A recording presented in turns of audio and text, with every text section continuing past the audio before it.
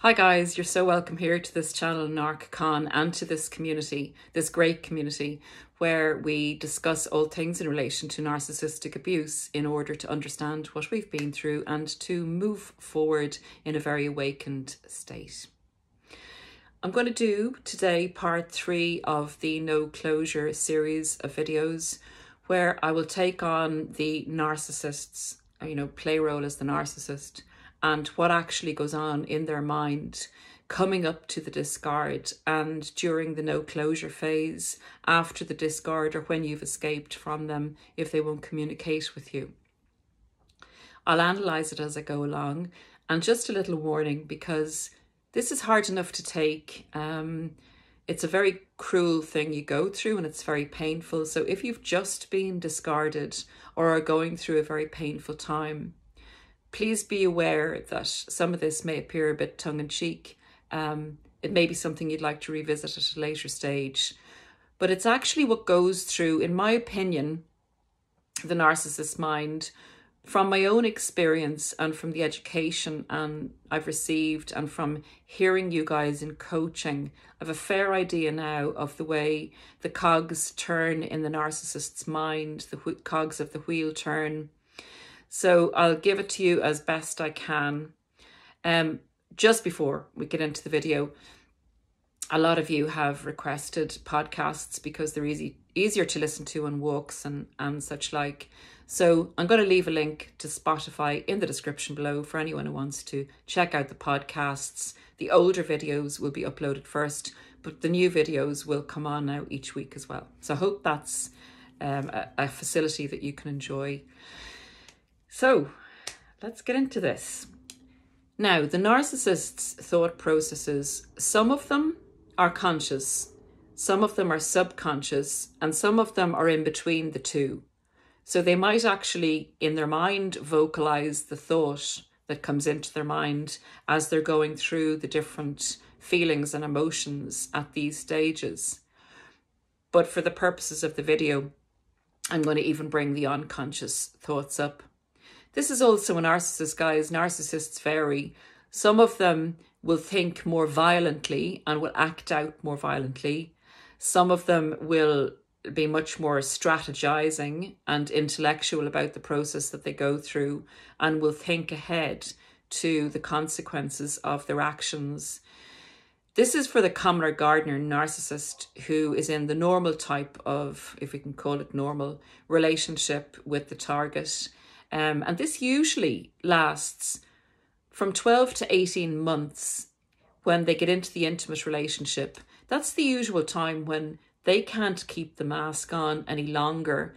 And with that lack of control that they have within themselves to pretend to be the mask, it slips. The devaluation of you starts because they can't keep this up. If they haven't achieved what they've set out to achieve in the relationship, obtained the benefits of the relationship, you go into a quicker devaluation phase.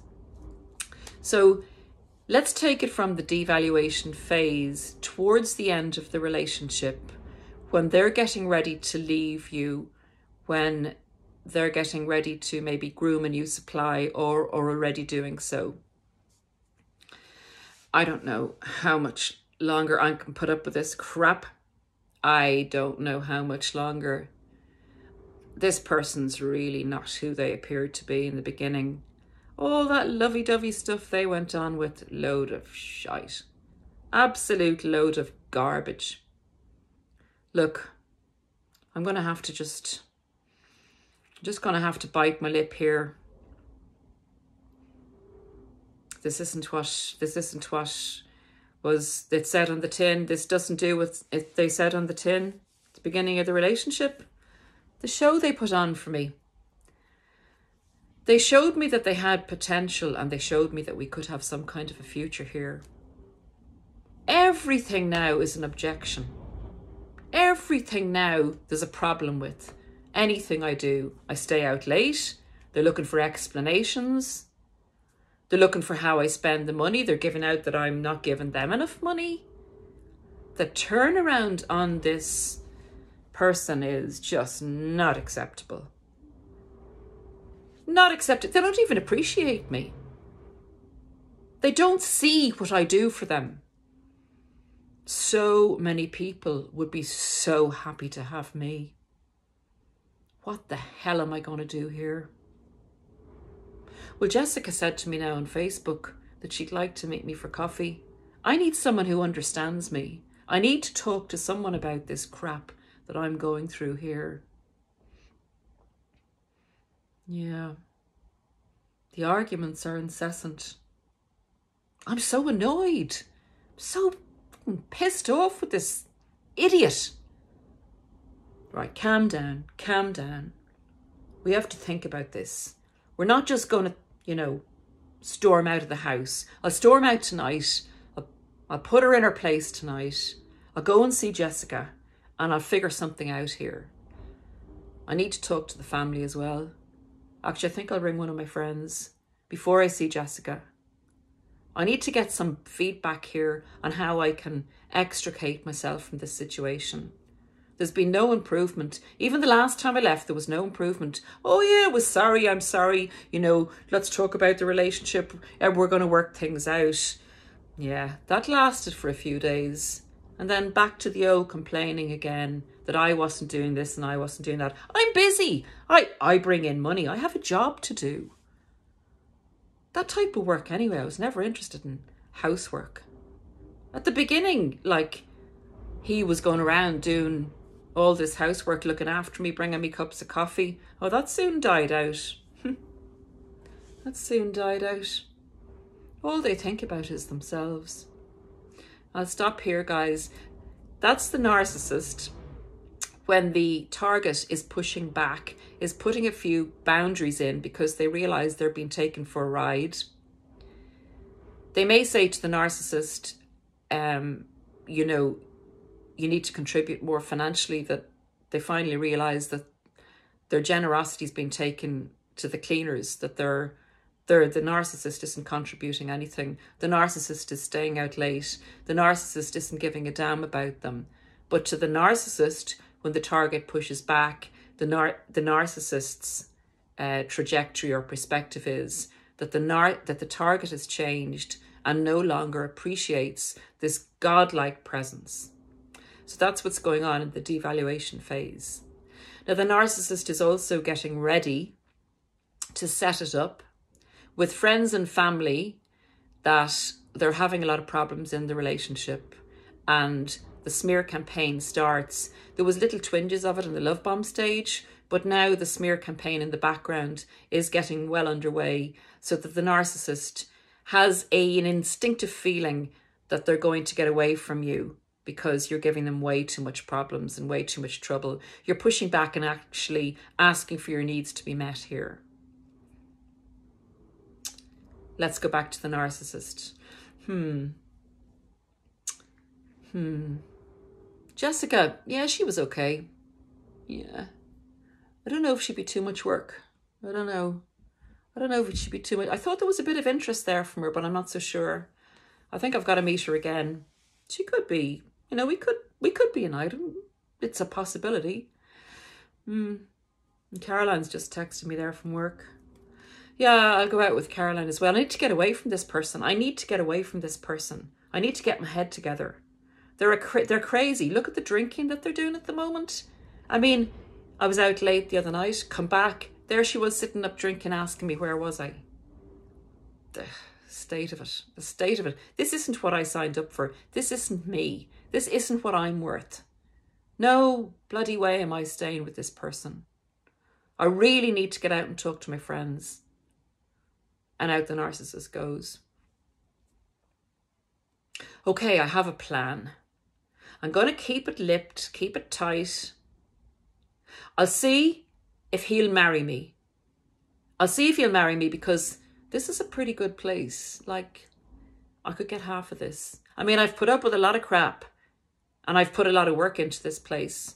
And the money I've given him, No,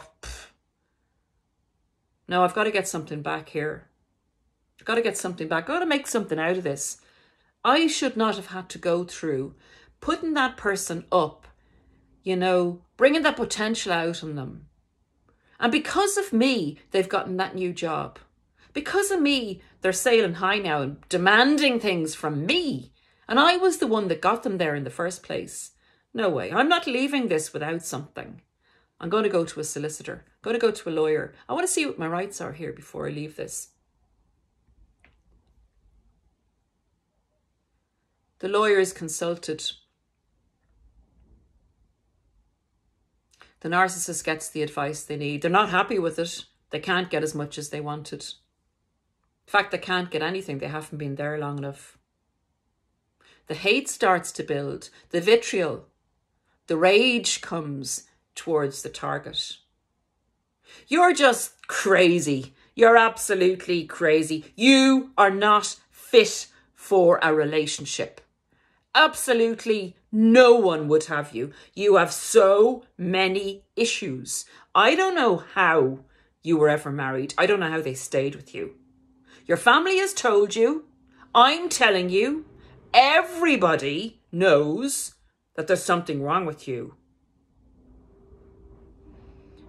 The rage is over. The narcissist stays another few weeks. Totally makes sure that they're up on the knowledge of what they can get legally if they leave the situation now. They look into the pros and cons. They have to set something up. They're not going to lose out here. This is planned. They're going to set something up. So, you may get, I need a break. I need space. Space. Space. Space is what the narcissist often comes up with. They'll either go for the space, see what effect it has on you, or they'll do the discard. At this stage, there's very little communication from them. What are they thinking? You need to learn your lesson. You need to learn a big lesson you do not know what you have here. All your complaints, everything you've showed me now about who you are. You have totally changed since the beginning of the relationship. In fact, you lied about who you were. You don't appreciate anything I've done for you. You don't know how lucky you are to have me, and you very soon are not going to have me. And the narcissist leaves. Huh. Yeah, a text. Yeah, another text. I don't want anything more to do with you. We're going to put a lid on this. I'm going to block, block, block, block. I don't want to hear what you have to say. You have put me through hell. You're not going to do that again. You're going to learn your lesson. You are going to learn a lesson. What an idiot you are. You don't even know how life works. You believed all that crap. Having to say those things to you. Having to pretend I was in love with you in the beginning. Oh, that actually made me want to vomit. That made me sick. Look, I did think that there was potential there. You had behaved yourself, there would have been potential there. This isn't the narcissist's mind now. They're not actually saying that out to you, although sometimes they will. They go to the family, look for support from the family, spend hours complaining about you, justifying why they've left you, getting support from the family, and they see your texts coming in. There's nothing else for. I'm going to have to block this idiot. Anyway, I'm meeting Jessica tonight. There is no way I can take the chance that there's going to be a bombardment of texts. Or actually, maybe I leave it on, because if I leave it on for a while and I am with Jessica and she sees how crazy this is, then it'll make more sense to her as to why I left. I mean, I need to show it. I need to show what I've actually had to go through with this crazy. He'll probably be drinking tonight. He'll probably be texting me every few minutes, asking for explanations as to why I left. I told him why I left. I told him once. Why should I have to tell him again after what he's put me through? No way.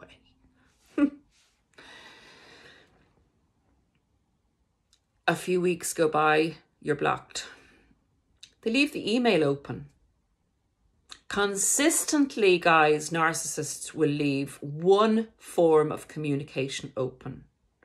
And I'll do a video on why they leave the email open, but they leave the email open principally because their phone isn't being pinged when they're in situations where they're grooming new supply. At this stage, a month or two later, if you're still contacting the narcissist, they want to control that because they're with the new supply in a serious state. Their email they can monitor at their leisure. They're not being interrupted by you.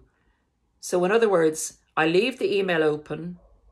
Be interesting to see how this fool, if they continue to contact me. And in any case, if they continue to contact me, I want evidence. I want evidence to go to the police.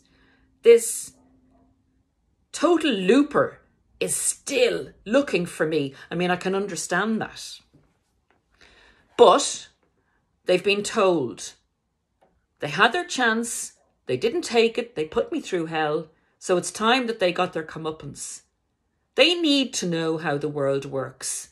Living in cloud cuckoo land, into alternative therapies, loving everyone. Well, it's about time. They realised that's not how life works. That's not how life works. Good lesson for them. It's a good lesson for them.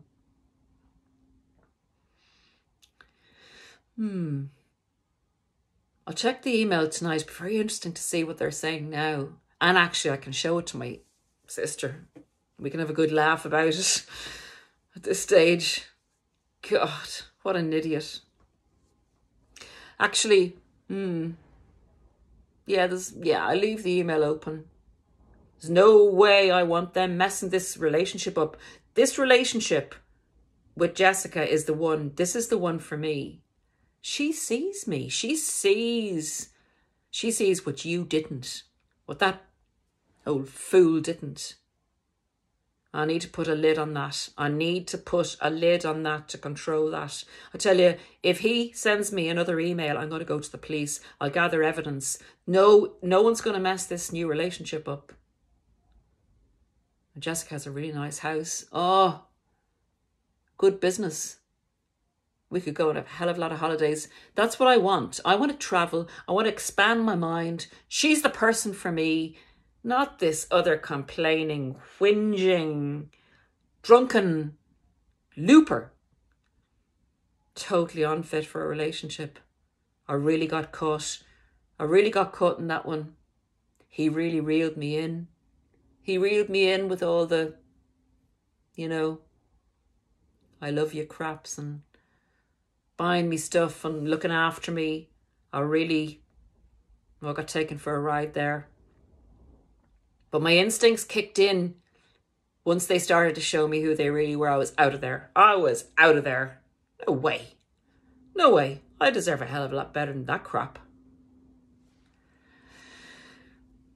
So guys, whether you agree or disagree, that's a lot of what goes on in the narcissist's mind. It's it's a very immature response to what's going on. It's the narcissist bringing their own story upon what's happening in the situation, making it all about them and you all wrong, taking absolutely no accountability for their part in the relationship. They actually, even if you give them facts, they will turn those facts upside down and make it into something else. Because of their narcissism, they cannot allow reality in. Reality has to be manipulated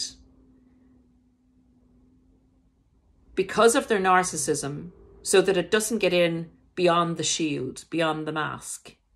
So it's basically recycled into their perspective. Can be the total opposite to factual truth, to reality as perceived by the majority of people.